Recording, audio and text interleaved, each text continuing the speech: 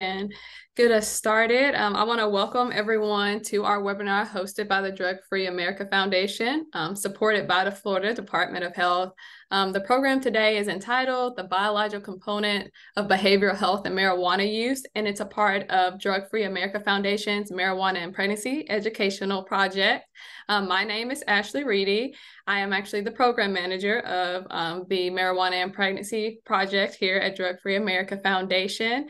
And so as we get started, I'm just going to go over a couple housekeeping rules. And like I said, as you come in, just go ahead and put your name and where you're from in the chat. And then if you want to write any questions you have, if you can put that in the Q&A section, which you'll see at the bottom of your screen, that'll be very helpful. And that way, at the last 10 minutes of this webinar, Dr. Higgins will do a Q&A for us, and we'll pull those questions from that area of the Zoom meeting. And so this meeting is being recorded, so you will get a recording of it sent out via email, as well as a certificate of attendance as well.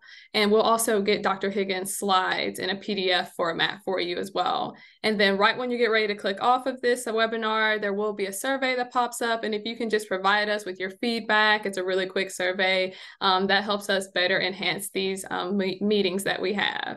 So without further ado, I'm going to go ahead and introduce our awesome guest speaker that we have today, which is Dr. Evelyn Higgins. She is the founder and CEO of Wired Biohealth, formerly known as Wired for Addiction. Dr. Evelyn Higgins is a recognized international expert in the epidemiology of addiction and behavioral health complexities. As a certified addictionologist and diplomate of the American College of Addictionology and Compulsive Disorders, ooh, that is a mouthful there, and diplomate of the American Board of Disability Analysts, specializing in pain management. Dr. Higgins has had the honor of advising the U.S. Surgeon General, producing and hosting a Gracie Award-winning nationally syndicated health and wellness terrestrial radio program, and serving as a 1996 Olympic team doctor and Olympic torchbearer. And so she has a variety of experiences, and she's going to be sharing a lot of that with us today. So without further ado, I'm going to welcome Dr. Evelyn Higgins. Thank you so much, Ashley. It's a pleasure to be here with you, and I appreciate you inviting me to do this today. So, as Ashley said, we're here to talk about the biological component of behavioral health and its relationship with marijuana use. So just a little bit about what we do at Wired Biohealth. We specialize in the biological component of behavioral health optimization and addiction recovery. So to date, mental health has relied entirely on an individual's ability to communicate the symptoms and a practitioner's subjective interpretation of behaviors. So what if my vocabulary isn't your vocabulary? Where do we wind up? How does that change or skew our diagnosis? And this health inequity is what made us move forward in Wired Biohealth to develop the panel that we use. So as the literature exists, there is no amount of marijuana that's been proven safe to use during pregnancy. According to the American College of Obstetricians and Gynecology, advises against the use of marijuana during pregnancy due to the potential adverse effects to mother and fetus. To me, that seems like a no-brainer, but apparently I am someone who is thinking differently, because there are a lot of people that think, well, what's the big deal? The perception has changed of marijuana because of the legalization in so many places. We're even seeing bud tenders suggesting in marijuana dispensaries that marijuana to a pregnant woman is a good idea to reduce potentially the anxiety or whatever it is that they are dealing with. So that I am here today to talk about, as the literature exists, and what we can do to make changes. There is no amount of marijuana that has been proven safe during pregnancy. Consequences in physical, emotional, intellectual health from newborns through adulthood. Newborn, we know about low birth rate, preterm birth, increased NICU admissions, increased trembling, high-pitched cry, the poor adaptation to visual stimuli. And then we go to early school aggression, attention deficits, impulsive behavior, impaired verbal, visual, reasoning. We're setting our children up for failure when we look at what these outcomes really look like. The 9 to 12, the pre-adolescents, the same problems that we talked about earlier, as well as now we're looking at things like depression, anxiety, autism spectrum disorder, learning disorders, psychotic behaviors. Then on to that adolescence and young adulthood with lower academic scores, with problem behaviors, with depression, with psychoses, with that higher risk of using marijuana and a higher risk for developing other substance use disorders. We are setting them up for failure. Users experience new behavioral health concerns due to that evolving THC. So what more can we do? Include technology. As I briefly said, that's why we created the panel that we use. We were looking at the healthcare inequity that exists within mental health and within the addiction world, the substance use disorder world. We didn't bring technology into advance where we were. So we knew we had to include technology. We make objective behavioral health tools available to providers and to mothers, objective information. We measure with biomarkers. We address the underlying biology that's creating a need to self-medicate to begin with. That's the part that we have to look at. Why do you feel this need to begin with? Educate using objectivity. Understand the biochemical pathways associated with behavioral health complexities, including addiction. Focusing less on the how and more on the why can lead to greater understanding of the cascading effect of mental health and marijuana use. And stop dismissing mothers. You're pregnant becomes the answer to a mother's feelings, thoughts, cravings, impulses, rather than recognizing that there are measurable biomarkers that can improve the behavioral health of an expecting or new mother. That your pregnant excuse for everything doesn't work.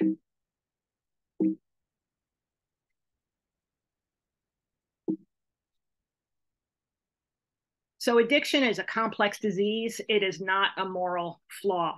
I did a TED Talk, Understanding the Biomarkers of Addiction. And in it, I discussed that addiction is not a moral flaw. By definition, a disease is any harmful deviation from the normal structural or functional state of an organism. We're looking at a triangle, a bio, psycho, social triangle of these three pieces that exist in the addiction space. Until now, that biological piece really hasn't been discussed in any length other than the common obvious, make sure that you sleep 8 to 9 hours a day, be well hydrated, eat dense, nutritious food, all of the obvious things to lifestyle behavior, but someone's unique physiology has not been looked at until now. So we look at by the Kaiser Permanente study that came out recently, post-COVID, 53% of Americans are diagnosed with anxiety and/or depression. For anyone in the field, diagnosed versus undiagnosed is a big difference, right? There's a lot more people if we include the undiagnosed, but that 53% anxiety and depression is incredible. According to the University of Pittsburgh Medical Center, 1 in 7 women will experience a perinatal mood or anxiety disorder like postpartum depression or anxiety. And quite frankly, those things just get brushed away. They really do. We could do an entire webinar just on that.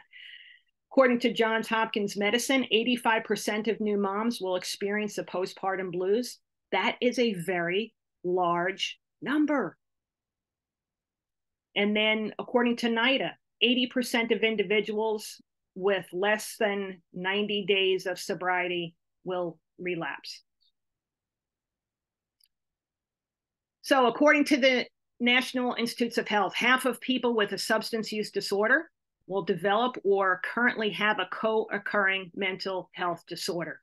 So most often when somebody gets to the point of an addiction, it is due to a diagnosed condition not being treated properly, an undiagnosed condition, or a trauma, or one, two, or all of three of those. There is always a co-occurring disorder underlying someone's desire to self-medicate. Why you need to bring something from the outside to the inside to change your state of being says that there's something going on. We have to figure out the why. Substance use, abuse, and dependency are often the result of self-medicating, a mental health issue. It's a way to manage initially an unwanted emotion or a thought or an impulse. Then that creates its own unmanageable co-occurring problem. It works until it doesn't work. Regardless of the form in which someone is self-medicating, they are doing so to find their perceived balance. Where is it that I feel better? And if you look at this Venn diagram, we have mental health on top, addiction on the left, trauma on the right, and all of the parts in between there of what someone is trying to do to reach that homeostasis. They're self-medicating. What's their survival trait? What's their coping mechanism? This is all measurable with biomarkers. So focusing less on the how and more on the why through biomarkers. Why do we even get to this point? So biomarkers in behavioral health, let's talk about that for a minute. In 1936, the chemical synaptic transmission in the peripheral nervous system was discovered, that place where all the action takes place. In 1953, the double helix was discovered.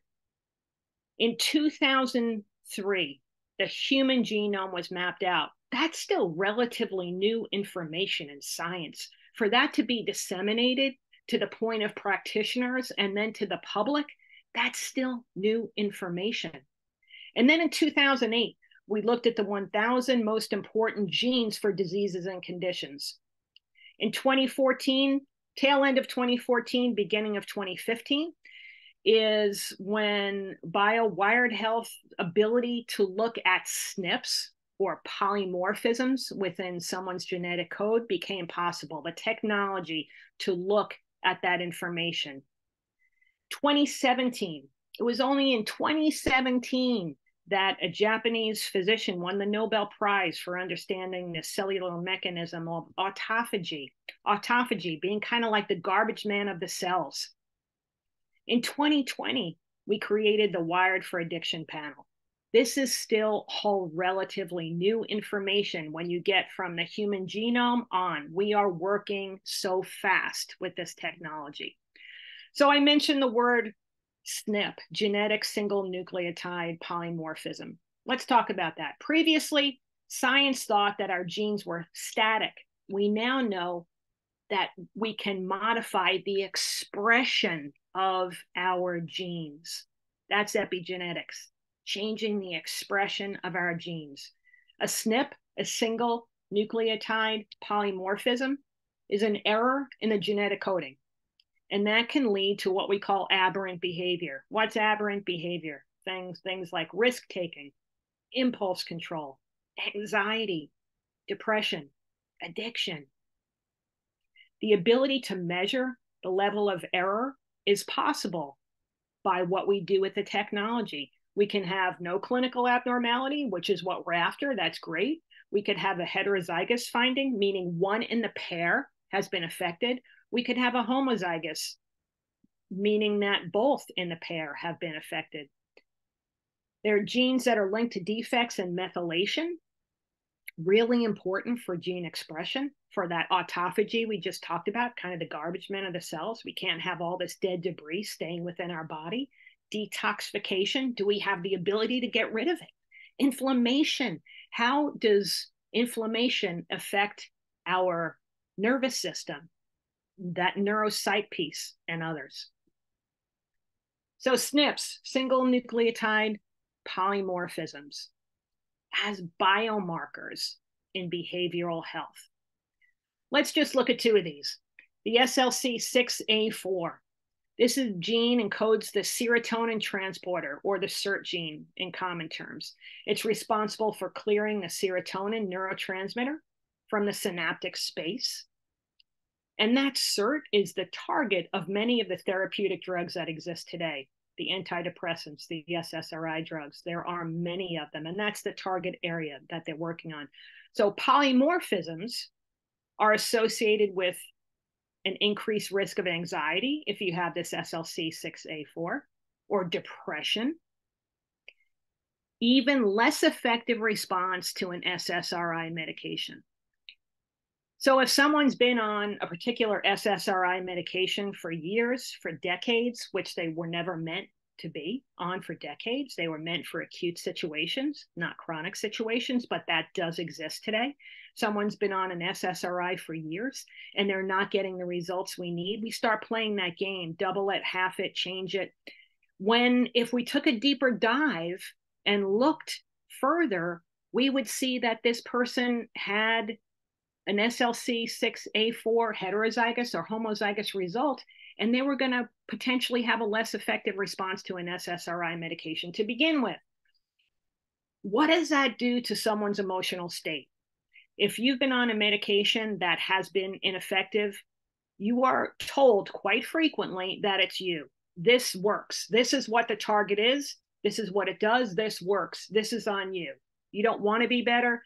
What that does to someone's emotional state is extremely dangerous.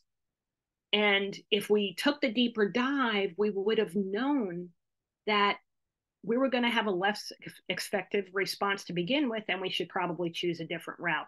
Let's take a look at the GAD1 gene. Really important when we talk about someone's behavioral health, be it anxiety, depression, addiction. GAD1 is the enzyme responsible for the conversion of glutamic acid, which is a stimulant neurotransmitter, to GABA, which is a calming neurotransmitter. If we're not able to do that, we're never going to reach that calm state. A deficiency of GABA from a polymorphism in this enzyme, what do we see? It's associated with sleep disorders, with the glass half empty type of personality syndrome, with a dysphoria, just could care less about life, even muscular spasticity. But if we talk about someone who is reaching outside of themselves to, be it self-medicate or whatever the case may be, sleep is often something that is part of that picture. Glass half empty, just no zest for life, is often why someone would be reaching outside of themselves to change where they're at. So these are two really specific biomarkers that can change the trajectory of someone's life. So now let's talk about the neuroscience of neurotransmitters and hormones. Neurotransmitters, these are our brain chemicals. They are responsible for things like mood regulation, for appetite, for focus, for sleep, for pain, for libido, for our drive, be it personal or professional. The reference ranges of these neuroscience biomarkers are based on age and gender. It is looked at through urine, looks at what's bioavailable versus what is pathological. And the speed that it moves at is like a text message. It's right there, fast. Versus hormones, things like DHEA or cortisol. Cortisol being your stress hormone, DHEA bringing the precursor to that, or our androgens, our sex hormones. Again, the reference range are based on age and gender, and this is done through saliva. Again, what's bioavailable? What is your body breaking down? Not just what is circulating. This speed is much slower, more like a carrier pigeon. So we see the hormones take a longer time to see the changes that in neurotransmitters we can see more rapidly. So neurotransmitters as biomarkers in behavioral health. Where do we use them? Things like, let's just use the example of serotonin, because again, back to most people have heard of the neurotransmitter serotonin because there are so many SSRI drugs on the market.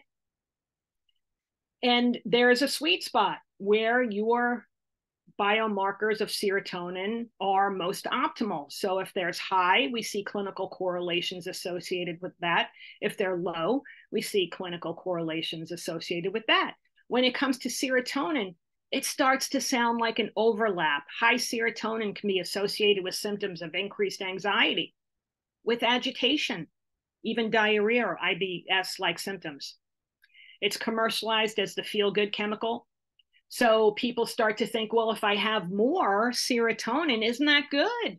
Don't I have this built-in shield? No, because we have to live in that space of balance. If we have low serotonin, what does that look like? It can contribute to mood concerns, including anxiety, OCD, depression, anger, just a general sense of discontentment. We see anxiety on both sides of that. If someone is expressing vocabulary for what anxiety looks like for them, these words could be switched. Low serotonin is associated with poor sleep, with appetite changes, with chronic fatigue, even rheumatoid arthritis, an overall kind of who cares picture. This is just the biochemical pathways of some of the neurotransmitters we're talking about. So you can see that there is an organized way that our body arrives at what it needs. Example on the left there, when we're looking at tryptophan on top and then serotonin kind of in the middle, downstream from that and melatonin. If someone is having problems with their serotonin, with mood concerns, with anxiety, with OCD, sleep, you can now see how that would be a part of if we have inadequate amounts of serotonin that our body is making. It's no wonder we wind up with something like a sleep problem.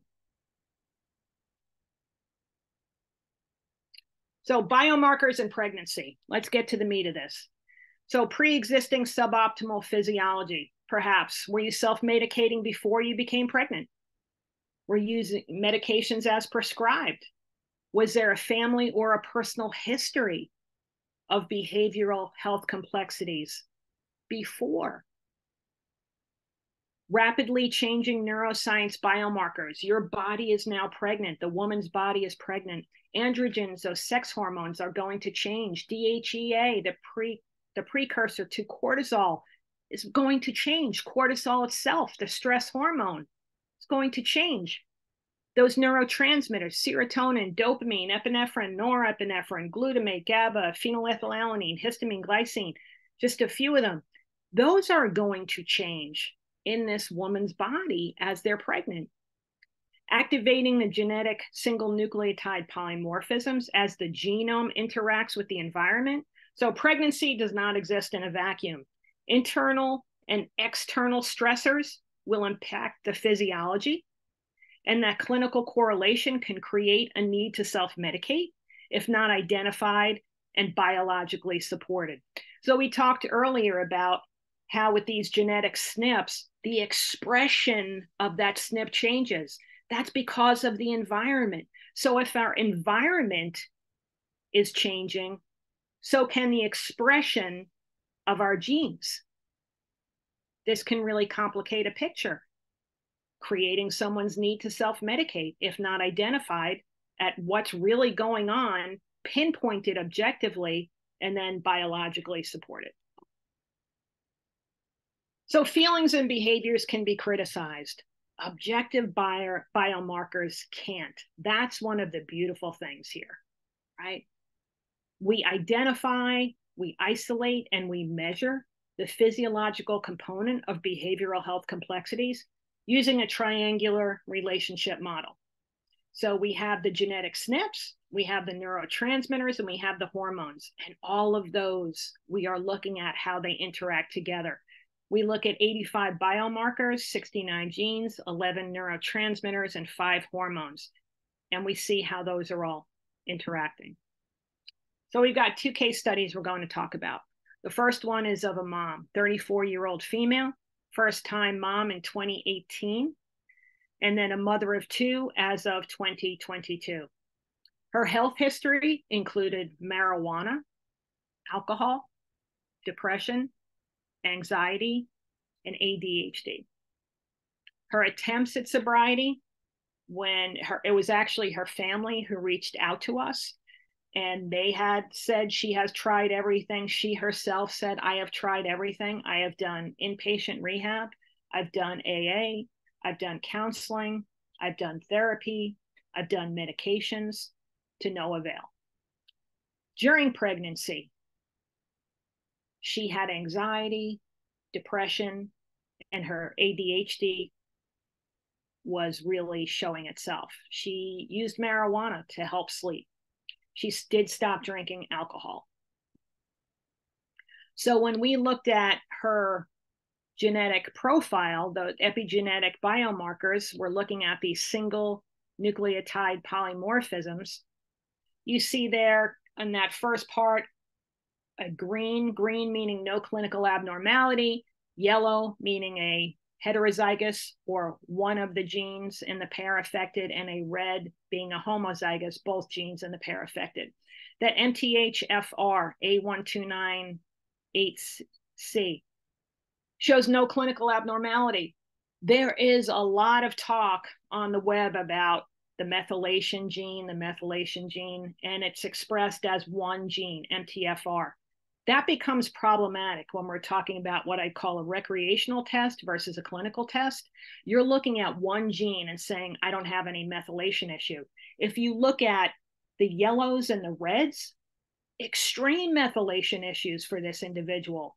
It would not have been addressed at all had we not taken the deeper dive. We look at 14 genes related to methylation.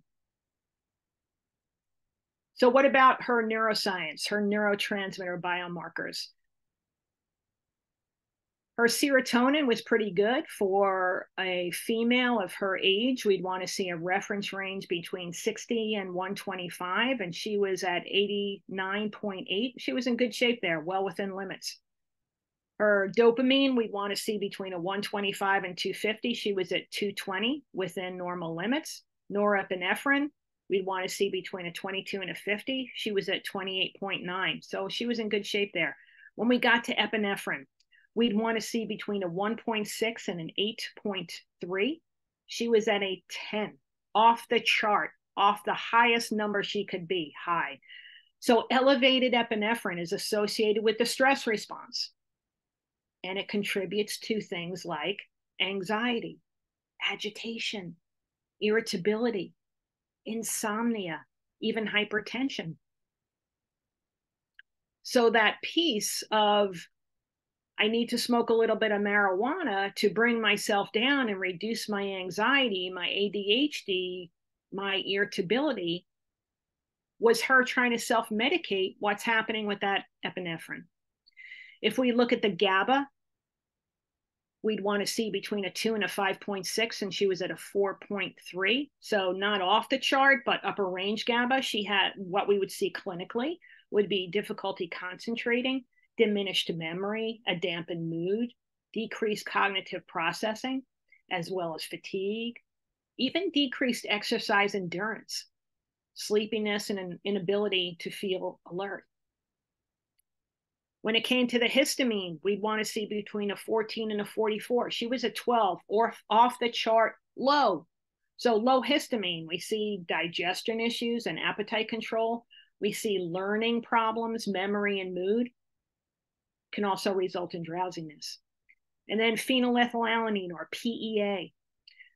Normally, we would see between a 32 and an 84. She was at a 21, off the chart low. Low phenylethylalanine, we see things like depression, attention deficits, and hyperactivity. We can even see Parkinson's disease and bipolar. When we looked at the hormones under her neuroscience biomarkers, you took 4 readings during the day when you first wake up, noon, evening, and night, because this follows the path of circadian rhythm. We don't have the same amount of cortisol being put out in our body all day long in its response to stress. It makes sense that we should have the most in the morning when we first wake up, and then go down a bit at noon, and evening and night should be headed downwards because we should be calming down. Look at what's happening with this woman. She starts out with a 7.3, then at noon goes down to a 3. In the evening, we'd want to see between a 2 and a 5. She's at a 2.1. At night, we'd want to see between a 1 and a 4. And she is at a 25. No wonder she was struggling. Her body was putting out so much cortisol at that time. That's where her need to self-medicate came in. And we identified that. We look at different ways to then handle that situation. Next case study is a child, 5-year-old, when their parents reached out to us. She was a foster child in Florida and became adopted by the family in Florida. At birth, she suffered neonatal abstinence syndrome, polysubstance situation.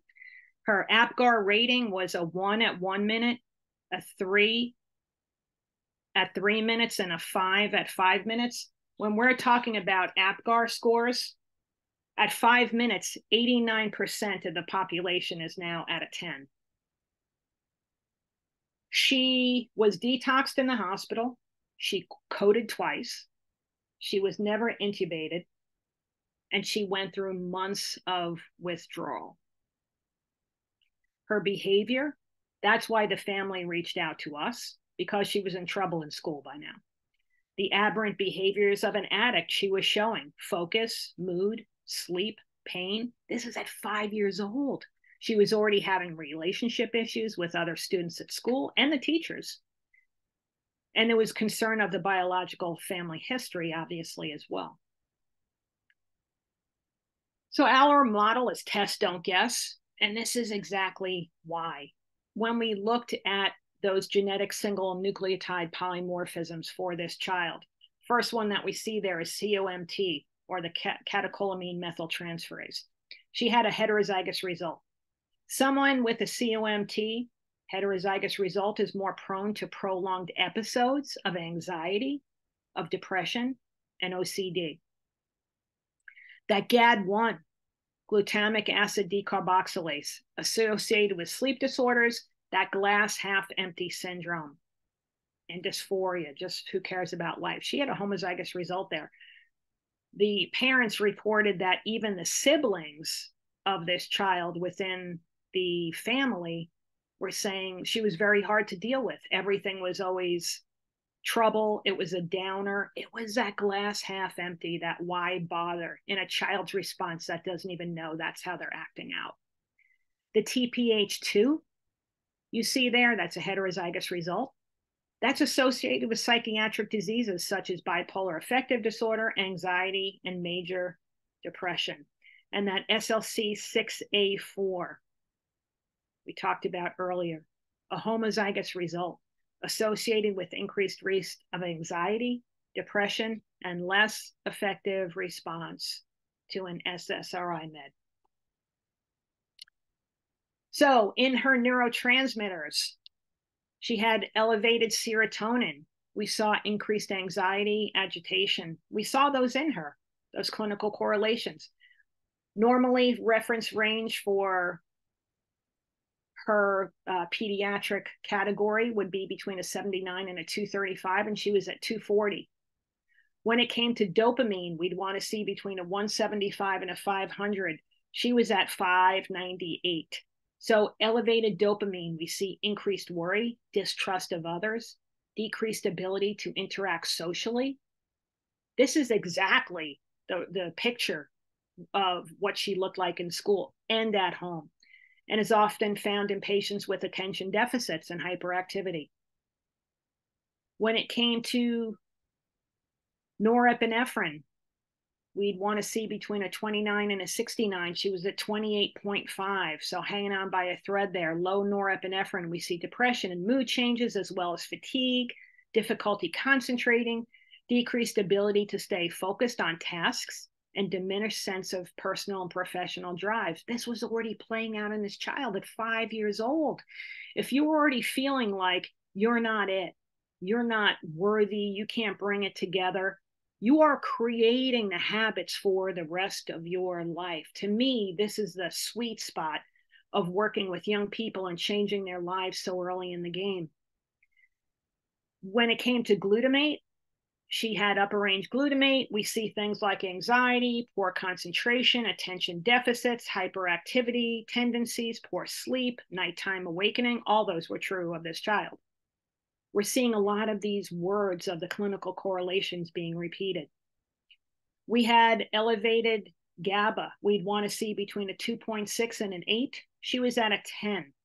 So with elevated GABA, clinically, we see things like difficulty concentrating, diminished memory, dampened mood, decreased cognitive processing, fatigue, decreased exercise endurance, sleepiness, and an inability to feel alert. And this child did have decreased exercise endurance. Her siblings got on her case all the time, like she calling her a slug. But this was real for her because of what was going on within her neuroscience. So when we looked at her cortisol levels, we could see that she woke up okay at a 10. Optimally, I'd like to see between a 14 and a 25, but I can live with a 7 to a 30. She was a 10, but we took a crash at noon. When we look at that optimum range of between 5 and 10, and she's a 1.9, she's already struggling, and she's still halfway through her school day, and she is struggling. In the evening, we'd want to see between a 2 and a 5 in a reference range for a child this age. She was at a 0.66, struggling. And then at night, we'd want to see between a 1 and a 4, and she was at a 0.39. Her DHEA was less than 10, a reference range that DHEA, which is the precursor to cortisol, should be less than 220. We can see that she was struggling from the moment she came into this world. And we can make changes to this. This case study underwent testing and biochemical pathway support in phase 3 of her Florida Department of Education VPK assessment. So this is a third-party government standardized test objectively quantifying her learning behavior and her cognitive development. That first one on the left was before her parents came to us to have us work with her. In the middle, we had already started. The one on the right was at the end of the school year where we had worked with her for a 6-month period of time. She was doing terrific. Changing the lives through the inclusion of objective testing and biochemical pathway support. This is what it looks like.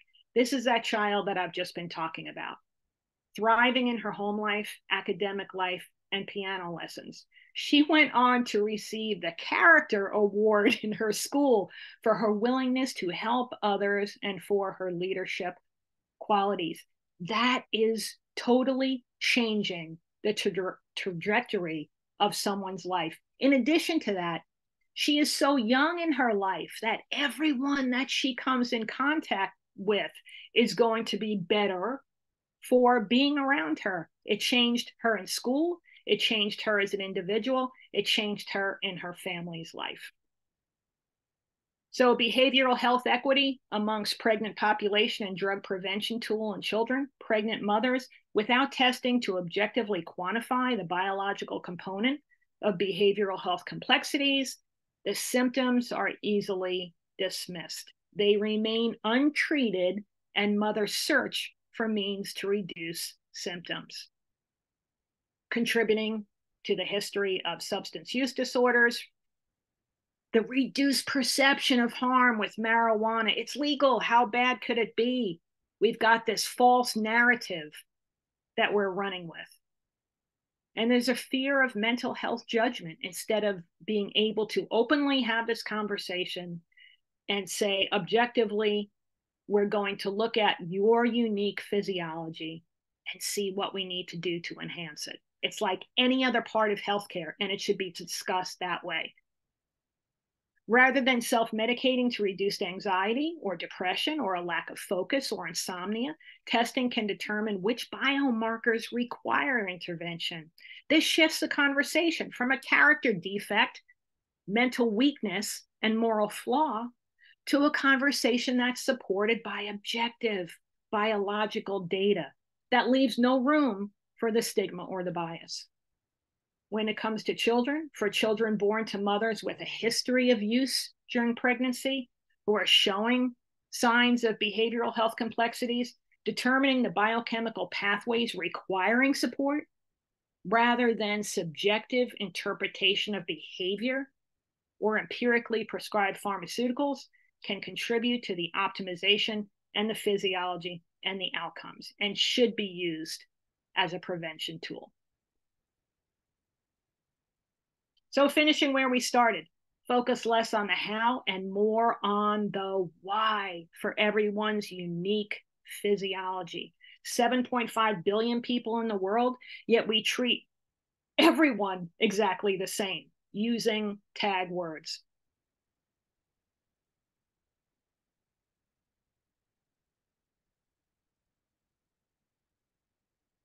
I hope this has helped everyone understand marijuana use, how it happens, the perception, and the stigma that's still associated when it comes to mental health. Thank you so much, Dr. Higgins. I couldn't even get my computer set up correctly because I was taking notes and listening because there was so much good information.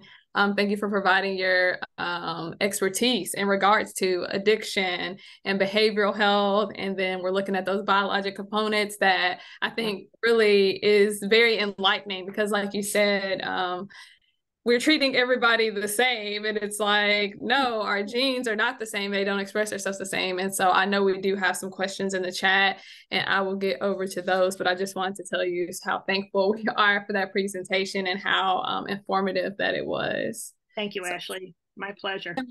Thank you. I'm going to go ahead and go into our Q&A. Okay, so this first question, I actually had the same question as well, is when you have a medication resistant person, how do you get doctors to do these tests and respond accordingly? You know, it's still tough because most physicians don't even know that this science is available. And that's what we're doing every day, trying to get it out there into the public and normalize this conversation and that this technology is available. But have them reach out to us, ask their physicians to reach out to us. We work with physicians, we work with treatment centers, we work with people that are incarcerated, we work with people that need this help. And getting the conversation started is the first part, right? So ask your physician, hey, reach out to them. And we'll help the physician learn how to use this. Yes, and we'll definitely link Dr. Higgins' information in our follow-up email to make sure everyone gets that. Sure. And Next. let me just say, in fairness to the physicians too, Ashley, they don't have the time. You know, we all know what healthcare is today. You have, if you're lucky, 5 minutes face to face because the next 5 minutes needs to be paperwork, and they don't have time to go out and learn new things. Fair. And as I said in the whole map of how we came through the science, this is still new information. It takes time for people to learn to think new ways. Yeah, that's one, and I appreciate that grace and that perspective, so we don't go being upset with the doctors. No, no, not at all. Not everybody's trying to do what they can do. Everybody's in it together. Let's see. Our next question is, can short-term SSRIs help individuals' brain chemistry reset? If so, how should a user of SSRIs come off the drug for best and most stable results? Right. So yes, they can. And first off, I would say know why you're on that SSRI, and is that truly what you need? Because even when we're just talking about depression, it could be serotonin, it could be dopamine, it could be epinephrine, it could be norepinephrine, it could be 1, 2, 3, 4 of those. So know that we're actually taking the right medication to begin with, and then work with your physician in titrating off. Thank you. Never And go cold turkey. yeah, this was like a triple question in one. So, but I broke them up for you. Thank you. Appreciate it. So, they're saying to explain methylation one more time. Okay, so methylation is involved in our gene expression. It allows our body to detoxify. It allows our body to absorb nutrients. So it's a really, really important process that needs to go on in our body every day. And if we are not methylating, we're not going to detoxify properly, which is a normal process of the body. Every day, if we are methylating properly, our body should detoxify. If we're not doing that, we're going to have a buildup of toxins, be that from the environment or be it from medications or substance use, misuse, or even a prescription that is a valid prescribed drug for you. If you're not methylating, these can become toxic within our bodies and create neuropsych conditions. Mm. So a very important process, and something to know whether you're methylating properly or not, because it can be, now we take action steps to get you to methylate properly. That's part of the expression of your genes. If we have a methylation gene that is heterozygous or homozygous, we identify that. Now we say, okay, let's come up with a plan to get you methylating. Wow, I didn't know that was a thing. So thank you for whoever asked that question. This was the last part of that question, and I'm sorry, Miss Debbie, I'm gonna butcher all the information that she put in this question. But also, can you talk to us about how worried we should be in public health about the increasing numbers of people going on ayahuasca journeys? Are worried it has potential to completely scramble a person's brain chemistry, pregnant or not, when issues were not that severe. What do Right. you think? Hopefully you know what I was talking about. Sure. Yeah, I do. I find it problematic because for a lot of the people doing it, they haven't identified in the beginning why they would choose to go that route. Do you objectively know which one of your neurotransmitters or your hormones are problematic? Do you know going into that what your genetic profile is, where we have any errors in the coding in the areas we talked about? So that trip, I'm going to call it, that journey is going to look different for everybody. And no two people having the same makeup are going to be affected the same way. It could really turn somebody upside down. So there's so much talk now, just like, all of the talk that came before the legalization of marijuana. We're looking at it. We're going to see the downward effects of that. I liken it to when smoking was okay. And then years later, we're like, who thought that could have ever been a good thing? That's what we're doing with marijuana now.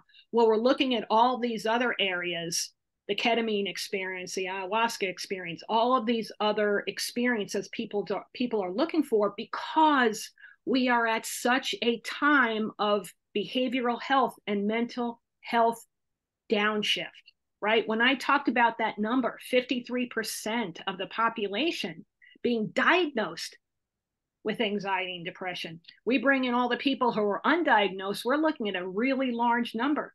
So it shows us that there is a need for people to have better mental health. How do we get there? It's not doing the one-off situations. It's not. It really isn't. Start with objective information. Know what you're made up of. Talk to somebody who knows how to work through that, because you will wind up having the best experience of your life when this works correctly and you're living in balance. That will be the best you showing up. Thank you for answering that, Dr. Higgins. That just goes back to that test and don't guess concept. Bingo. Yeah, I like that. I think we have three more questions here. So someone wanted to know, how much do the biomarker tests cost? You can go to our website, wiredbiohealth.com, wired4addiction.com. That information is on there. You can reach out to us. Depends on what test we're looking at for you after you tell us what's uniquely happening to you. These are all personalized. This is truly the next era of what we're doing in health. It's personalizing for someone's unique DNA. Perfect. Perfect. Yeah. And we'll send out the links to all that information as well in the follow-up email, because I don't want to get lost in the chat. Okay. Our next question is, what are natural ways to increase or decrease each one of the neurotransmitters? So good question. There are like the obvious lifestyle things that we talked about, getting in the sun, and especially first part of your day, that first 10 minutes when you wake up, being in the sun to get that flowing is the best way to start. But look at how most of us start our day. We roll over, instead of looking at the sun, we look at our phone, right? So that conversely does just the opposite. Sleep, any of the normal parts of our day, laughter, happiness, joy, finding those things in our life and saying, bring all of these into my daily rituals. is going to enhance all of those neurotransmitters working better. Perfect, perfect. Let's see. I think this may be our last question. So if there's anybody who has any questions, drop those in the Q&A. We've been answering majority of them, and I'm down to one. So is your testing similar to RDS, reward deficiency syndrome testing? Where can we refer clients to get the testing? And I think you'll probably say the website, but yeah, we're doing a lot deeper dive than the RDS. This is looking at much more of a complex picture. And again, the websites, wiredbiohealth.com, wiredforaddiction.com. Have a conversation and tell us what's going on, and we point you in the direction. But it's bigger than, it's more inclusive. perfect. Okay, Dr. Higgins, I have not seen any more questions come through the Q&A just yet. But maybe we'll give everybody another couple seconds and we'll get ready to be mindful of everyone's time and close out our webinar today. But thank you again so much, Dr. Higgins. This is such helpful information when we think about all the different things that are going on with marijuana and pregnancy and marijuana in general, but also behavioral health as well. So thank you so, so much. Heather, is there any questions, anything that you wanted to mention? No, it's an extremely powerful presentation. I learned a whole heck of a lot, and we really do thank you, Dr. Higgins. Thank you. It's been a pleasure working with you guys. Perfect. So we will send out a recording of this webinar as well as a PDF of Dr. Higgins' PowerPoint, and we will also send out the attendance certification. So without further ado, thank you everybody for joining us on this webinar, and I hope that everybody has a great day. And remember to take your end of webinar survey if you can for us. But everybody have a good rest of your evening. Thank you. All right.